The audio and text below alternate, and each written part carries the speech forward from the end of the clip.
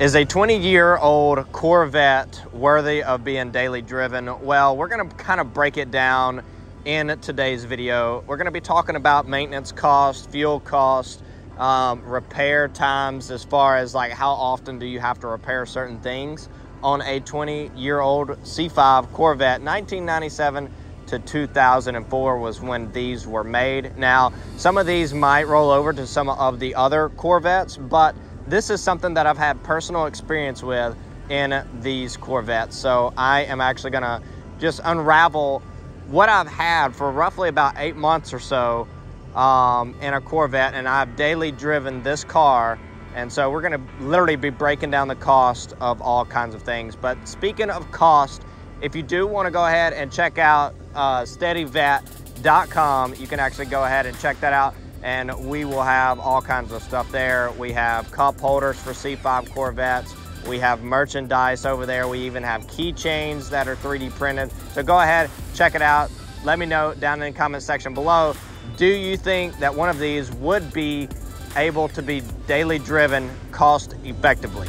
Like I said, cost effectively, a lot of people would argue no because of the repairs that you would have to do to one of these, but we'll break all of that down here in today's video. So anyway, leave a like on the video if you do enjoy it, and let's get started. So the first things that we would like to address on here, obviously you do not have to go ahead and get aftermarket headlights and all of that good stuff for it to be daily driven. Actually, the only thing that you really need to make sure is that your engine's good, your transmission's good, you have a torque tube that goes along the car, which is like the drive shaft of the car, and then you have the transmission and the rear diff. Now, you're also gonna have your regular maintenance items like brakes, tires, you know, suspension as far as ball joints, sway bar links. You're gonna have all of those kind of things to tend to. AC, I'm trying to think of kind of everything here. You know, you're gonna have your fluid changes and so on and so forth. So, essentially, the fluid changes for this, now, I've actually done oil changes a bunch on this, and they're roughly about $75, and I don't even touch anything on it. Like, I literally just hand it over to a dealership, they do the oil change on it for me, $75, I walk out. So I don't have to do anything else. I get a multi-point inspection, they look over the vehicle.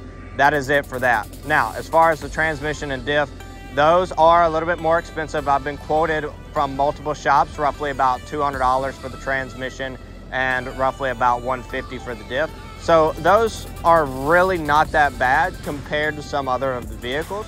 Now, we also want to talk about tires. I know you guys might be wondering as far as like how much some tires would be for this thing. Now, if you go with the Michelin's, they are going to be up there. They're going to be $1,300, $1,400, where your regular pair of Honda Civic tires would be about $400. So they are a little bit more expensive to go ahead and put 4 tires all the way around, but that is okay because you're driving a 20-year-old Corvette.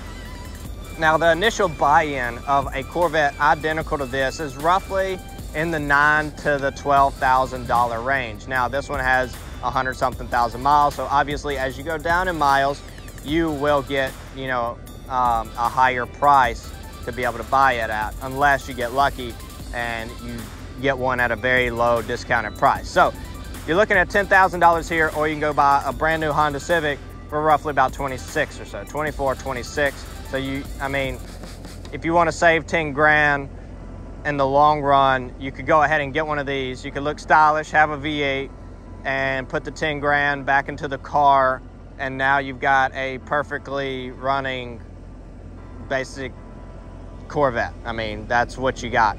And even then, technically you could buy the Corvette like I did, and I've only put probably about $12,000 in total. That's buying the car and the total maintenance and everything so far into this car.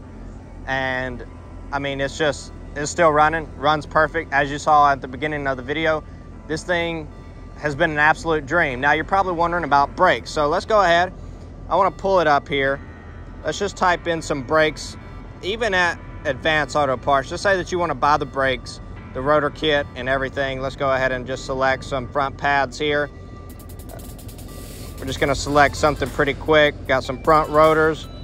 We'll just go with a CarQuest brand. You know, we're just trying to daily drive this thing. We're not trying to go performance tracking or anything like that. We just need to be able to get by. Let's click this here. Add the bundle. Rear rotors. We're gonna select those as well. Let's see, we'll have to select something else because for some reason it doesn't like those. We're out of stock here. And so that would bring up another question, you know, can you get stuff in stock? Can you even get stuff? Is stuff even available for these vehicles? And the simple answer is yes. The long answer is most of it is, with some things like the window seal around the windshield sometimes can be hard to get, but still obtainable. It's not like it's going to be $5,000 to get one of these. So essentially you can get one of these home delivered. So we'll just click home delivery on the cheapest one up here. Boom, complete the job. We're looking at $443 before labor, so roughly add on about $200 for labor. So you're looking at about $600, and that's a full brake job, other than obviously bleeding and flushing the brake lines. But if you're doing that within regular maintenance with like a Honda Civic or anything else, it roughly will be about the same because the brake bleeder is up here, and then you obviously just have the bleeders at the calipers and you're done. Or the master cylinder is up front, and then everything is the same as if you were working on a Honda Civic or any other regular car for that matter. So with that being said, and the long answer being, yes, I believe that you could daily drive it, depending on the expense of what you're wanting to look at, and if it's right for your budget. So that's another thing that might bring up a question.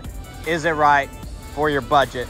And that's something that you just got to ask yourself whenever you are researching one of these cars. Do you want to maybe put it in the shop over the weekends here and there, or during the days that you're off, just letting it be at a shop? Are you okay with that? Or are you wanting something that's very, very reliable, like a Honda Civic or like a Honda Accord, or you know, a Toyota or whatever? So anyway, other than that, they are still very reliable cars. Definitely if you buy one and you know, it hasn't been ragged out or anything like that. So with that being said, I'm gonna go ahead and get off of here. I hope that you guys did enjoy the video, and I'll see you guys in the next one, baby. Peace.